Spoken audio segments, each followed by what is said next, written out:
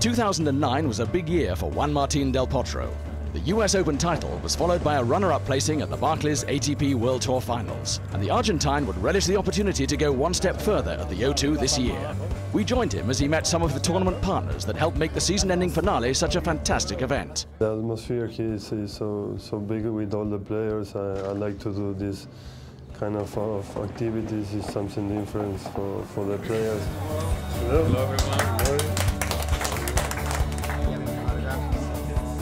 Fans are very lovely with me, so it's just what I have to do for them. Yeah.